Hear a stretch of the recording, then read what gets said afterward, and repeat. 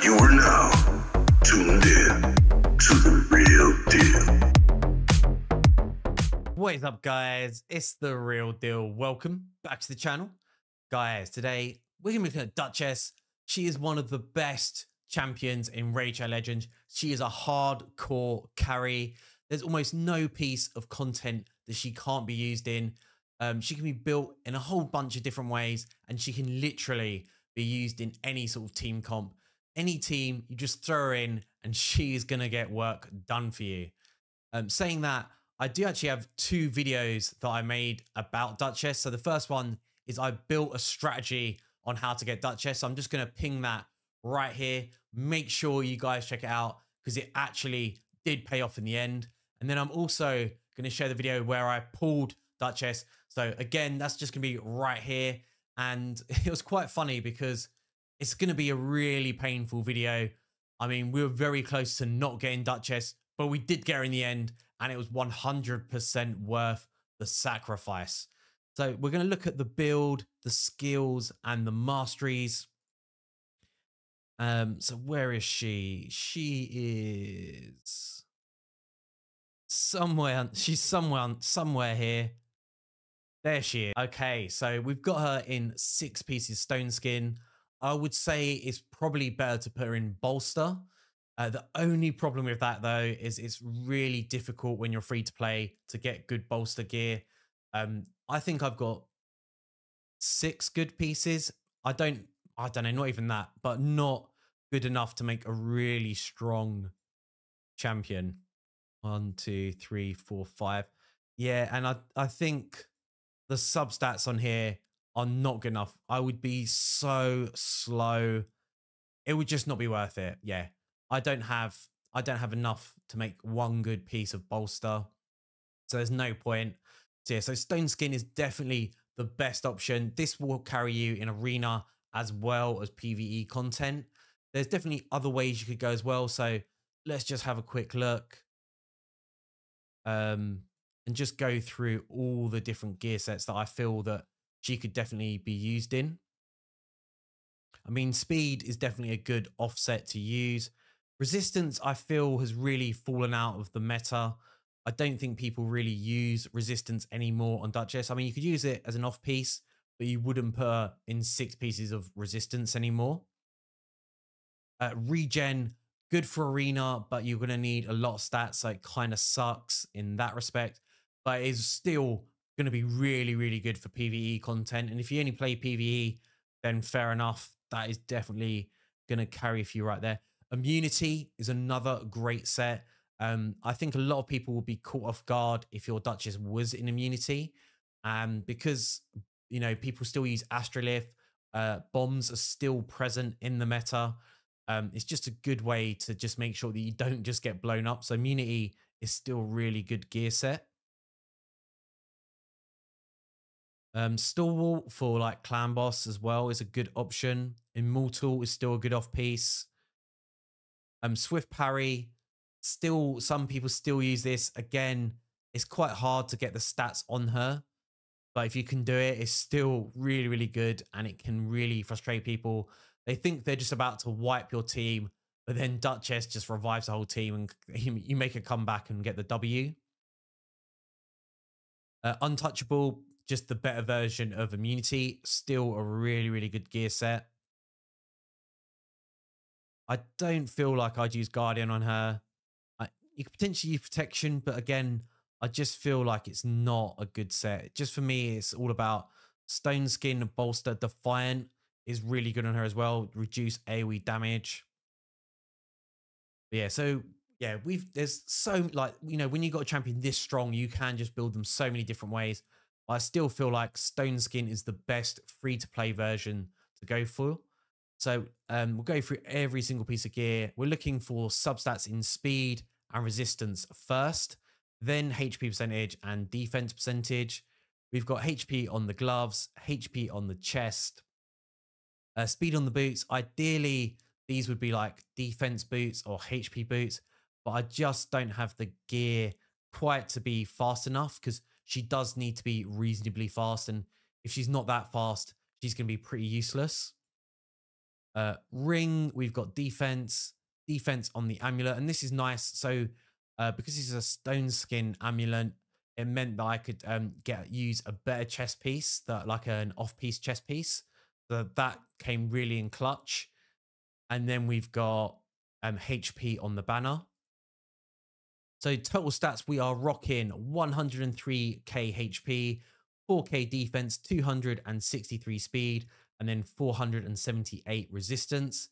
So there's a few different ways you could go this. Obviously, you always want the HP to be as high as possible, the defense to be as high as possible. Speed, you want to be at least 260, and you can push that to like 300. I've even come across like a 320 speed Duchess, which was pretty baller. So that is also a good way to go. And then resistance, if you are going to go for like high resistance, you want to be at least a minimum of 800. One of the things that I'm lacking on my account is that, let's have a look at the Ascension. So the Ascensions haven't been the best. I've not done the amulet and stuff yet. But also my Faction Guardians is lacking as well. So I don't think I have enough to get the resistance or the speed yet as well. So that would significantly bump up and empower my Duchess. So yeah, let's look at her skills. So she has an aura, placing 19% speed in all battles. That is a nice aura. And of course, being able to use in every single piece of the game is just the best. So her passive decreases the damage from all allies. Sorry, decreases the damage taken by all allies from AoE attacks by 25% and then 15% from bosses. This is huge. The damage mitigation is massive. Yeah, it's just crazy. And when we go into the arena, I'm going to show you like 3 or 4 different team comps that you can use for Duchess. But yeah, so this pairs up really nicely with like Python, Usaga, anyone that reduces damage, or someone in a Guardian set as well. You just mitigate so much damage. Really, really nice. Her A3 Spectral Rebirth is on a 4-turn cooldown, and it is one of the best AoE revives in the game. Revives all allies with 70% HP. That is massive. Places a Veil buff on all allies except this champion for 1 turn. So how this mechanic works is that, and this is like how our AT works as well, is that everyone's going to have Veil on them so they cannot be targeted, and Duchess is just going to soak in all those hits. Then places a 15% continuous heal buff on all allies for 2 turns. Just amazing. It's just going to heal everyone back up as well. A2, Shroud of Souls, places a block debuff and a 50% increase attack buff on all allies for 2 turns. Nice. So it's going to help us do more damage for our attack-based champions. And block debuffs is still one of the best buffs in the game. It stops bombs, it stops poison, it stops HP burn, block defense. Drop defense, drop attack. It just does so much, so strong, such a great ability. But then she's also got the place perfect veil buff on all allies except this champion for 2 turns. So again, it's just going to reduce AoE damage to the team from that perfect veil. And she's going to be the only champion the enemy can target. Of course, if they're doing AoE damage, that our teammates can still die. But you know, if they've blown their AoE damage and then they're using single targets, she is going to eat all of that damage. At A1, Abyssal Invocation. Wow, what an ability. Attacks one enemy 2 times, then places a shield buff equal 10% of this champion's max HP for 2 turns on this champion and the ally with the lowest HP. So this is an insane ability. She puts out this big fat shield and she's going to be doing it all day long. We're also going to use masteries to pump up this shield as well. And yeah, it just keeps her alive. And if she takes a big hit, she will counter attack. And it just helps her stay alive so she can just do the A3 and revive the squad. So for blessings, I've taken emergency heal. This ability is just so, it just pairs up so nicely with her A1. I would definitely prefer to have polymorph, but we're only going to take polymorph when we get to 6 stars. Otherwise, emergency heal is another great option. And as you can see, unfortunately, because we're only at 2 stars. We're missing a lot of benefits. Like we're missing some HP, some defense, some resistance, and some speed. So when, when I get her a bit more awakened, she is going to be way, way, way stronger. And the other version, so you could go for polymorph. The other thing that's really popular is life harvest. I personally still think polymorph is better. If you can sheep someone, it just gives her some CC that she normally doesn't have in her kit. But live harvest is good. So, revive Mao is still really strong in the arena. And also Wukong for live arena is just going to destroy his HP when he comes revived. So when he sort of gets revived, and if he doesn't come back with a lot of HP, say your Nuka doesn't go next, but your, a support champion does, then they could potentially kill Wukong. And it just means that you've got a good chance of winning that fight. So yeah, Life Harvest is also still a really solid option. So Masteries, this is a pure PvP build, but it's still good for PvE as well. We're taking HP. We're going to bump up those shields. Rapid response, because she does throw out a lot of buffs. So when they expire, we can boost our turn meter. Laura Steel to bump up those stats. Lasting Gifts, just amazing because she throws out a lot of buffs and just means that they can hopefully last a little bit longer. Defense, we're taking Resistance. Improved Parry, one of my favorite masteries in the game. Decrease critical hits by 8%. So good for Arena. Rejuvenation, again, this is going to increase the shields on us. Taking those counterattacks. And also Cycle Revenge, so take a big hit. It's going to boost our turn meter. And again, that's just going to help us cycle through our abilities, get back to that revive and also that A2. And then, of course, you have to take Unshakable, that extra 50 resistance. So we've looked at the gear and masteries. Let's take her into the arena and let's put her to work. Guys, this is going to be an amazing showcase of damage and mitigation with Python and Duchess against double Taris. So yeah, hoping this is going to be an amazing showcase. And you see like how much damage they can just soak up. And that's the thing as well. Like obviously Taris, one of the hardest hitting champions in the game. He's the absolute king right now. So yeah, we've got a decent amount of damage mitigation. Wow, didn't even kill Harima, didn't proc Leores's Unkillable. And yeah, so Python is actually in a PvE build. So I built him for Amma specifically. He's in a Guardian set. He has really unusual masteries. But nice, like we are tanking this easily. So yeah, Duchess, this is a great showcase.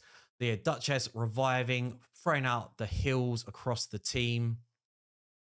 We are going to get Marichka reviving everyone, which is going to be very, very annoying.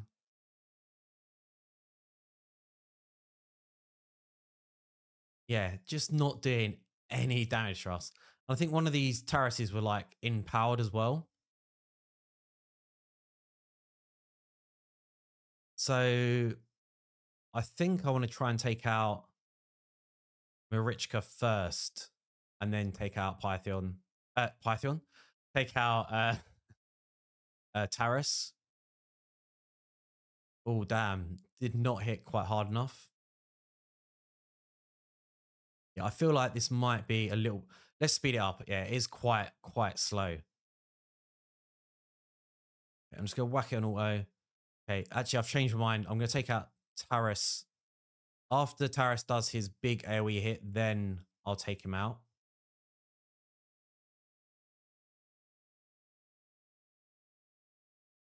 Okay, so taking out Arbiter first, because we don't want her to revive Marichka. Ah, for frick's sakes.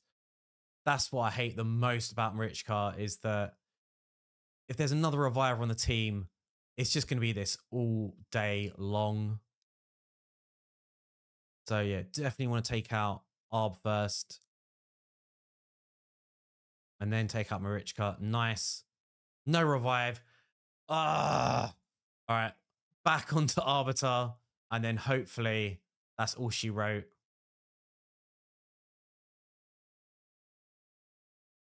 And yeah, just need to get an actual turn. Come on. If that Maricha comes back, I'm... No. Oh, just so annoying. Okay, nice. Just hoping... We just need an AoE attack in the bank. Come on, Liores. A2, A3. Is it up? All right, A3. Yes.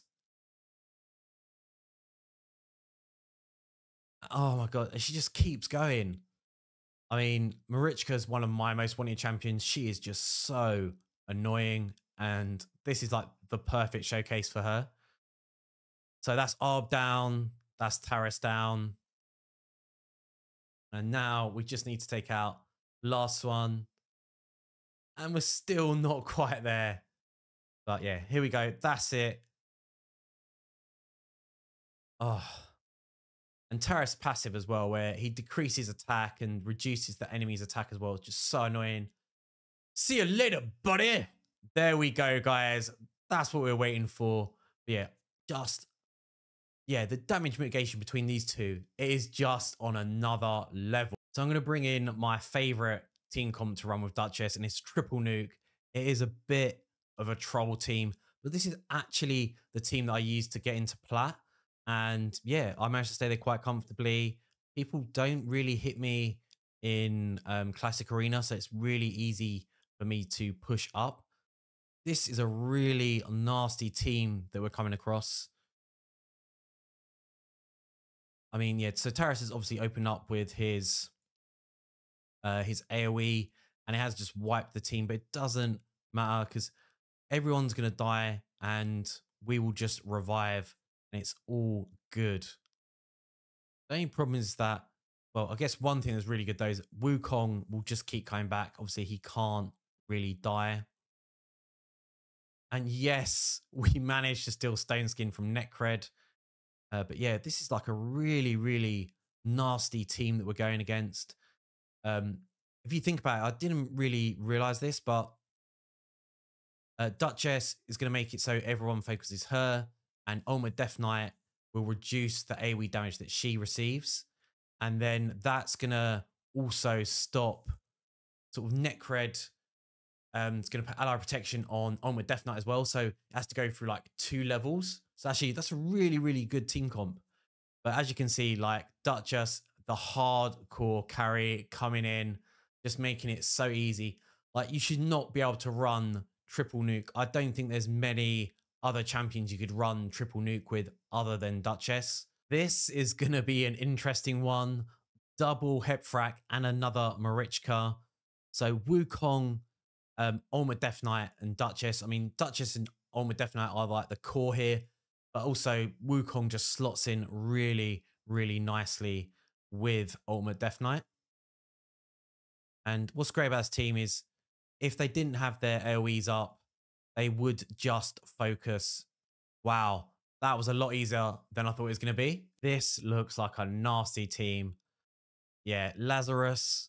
Yeah, just this is going to be hard, but let's just go for it. So the core of this team comp is Duchess and Ultimate Death Knight. They are a sick combo. We're bringing in Wukong as well. Obviously, Wukong pairs up really nicely with Ultimate Death Knight. And then we've got Elva just for another revive, but just a really good cleanser as well. Okay, so it's a support Wukong. And we're still alive. Nice. Gonna revive, throw out some AoE heals. Try and just decrease their damage. And Lazarus hasn't really done much yet. I'm quite surprised. Expecting some big hits from him. And yeah, I think if Wukong can just pop off as he does, That's it. It's game over. Nice. Sit down. Yeah, Wukong is still a beast. Still one of the most annoying champions in the game. But yeah, Duchess and Ultimate Death Knight, just really, really difficult to deal with. If there's like a Rotos on the team, they are going to really, really struggle. So that is pretty much the end of the video, guys. Thank you so much for watching. Please leave me a cheeky thumbs up. Make sure you smash that subscribe, and I'll see you all in the video soon. Peace!